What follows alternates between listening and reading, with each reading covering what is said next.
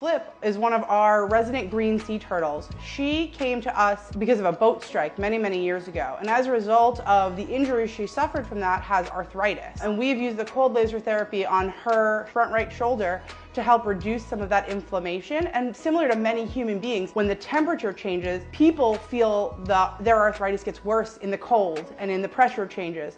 And we noticed that for Flip, when the weather changes, we will see her use those flippers differently.